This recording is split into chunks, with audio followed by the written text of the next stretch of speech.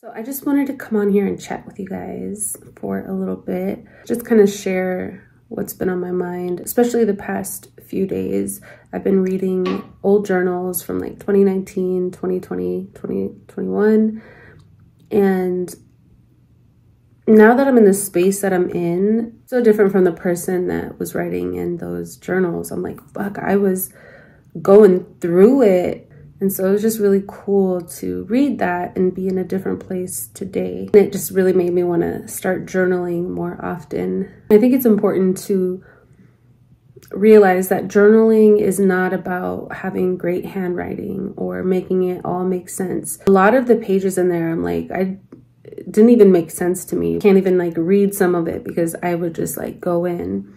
And then, I mean, if I take my time, I can figure it out. I'm just so happy that I wrote everything that I was going through and moving through and learning and healing, that I put it down, because it's so easy to, you know, just be here now. And sometimes we forget all of the healing that we have been doing and the growing that we have been doing. And we put so much pressure on ourselves.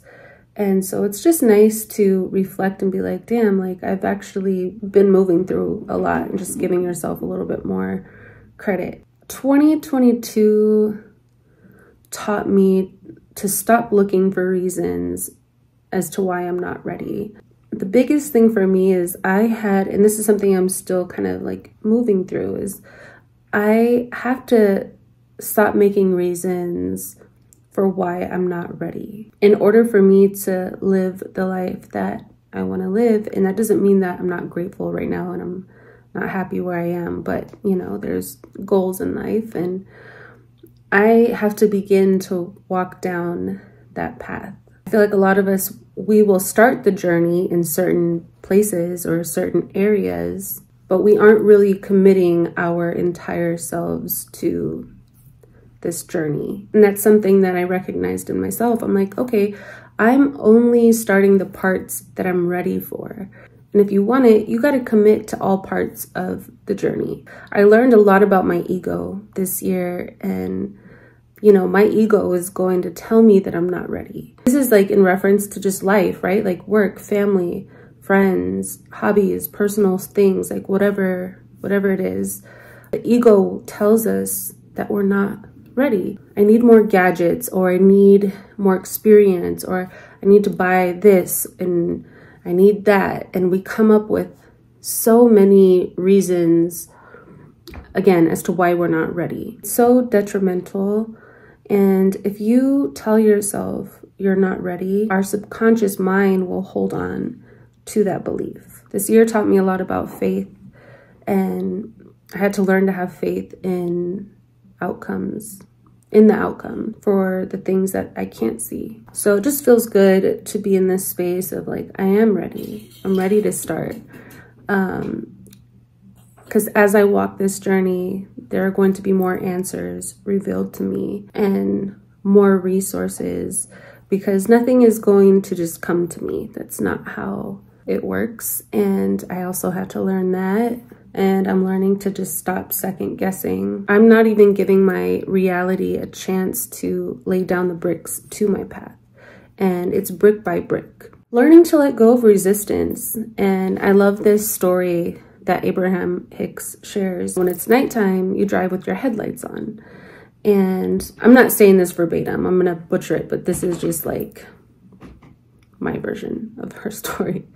And so she's like, the headlights are on, and it doesn't reveal the whole road ahead, but it reveals just enough so you can keep going. And I just really love that story, because it's just like, again, like that faith revealing itself to you. Also, I'm thinking about cutting my hair. I'm very like, one day I'm like, absolutely not. The next I'm like, call and make the appointment.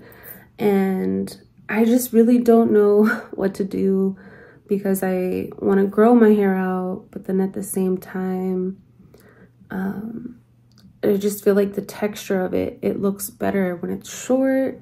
So, and then I also feel cute in short hair, but I feel like sexy in long hair. I don't know. It's a whole thing. And then it's like with the new year, I kind of want to chop it off as well because it's like fresh start.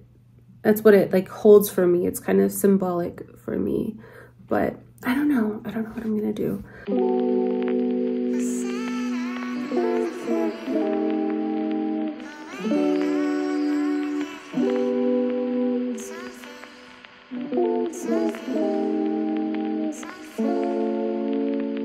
I just ordered my Happy Planner for 2023. It's the monthly layout and it's in the celestial design.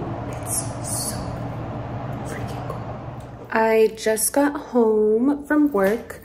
I got stuff for tacos on my lunch break because I have a grocery order that I need to pick up tomorrow. So I just got a few things for dinner tonight. So I got chicken, cheese, salsa, tortillas, and oil. And the tacos that I'm making tonight are just like a quick and easy recipe. So it's gonna take me like 15-20 minutes to make. They're super easy and the kids love them. And yeah, it is so cold outside. And so yeah, I'm gonna go ahead and get dinner started now.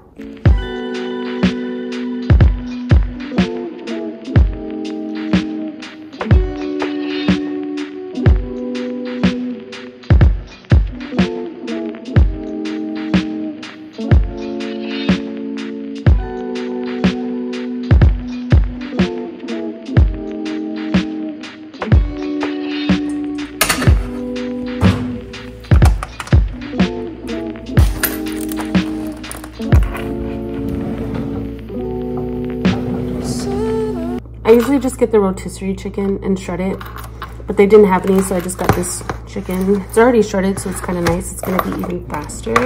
So I'm just gonna heat this up, add the green chilies, and fry up some tortillas.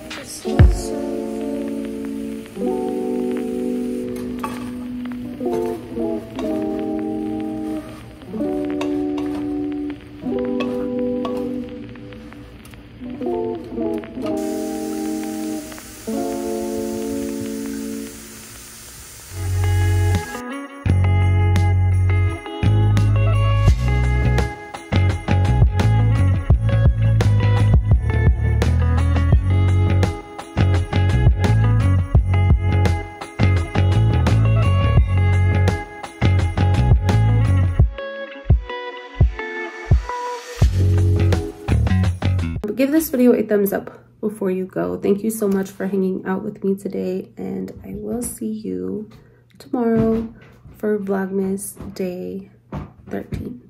Doja is messing up my bed right now. What her doing, honey?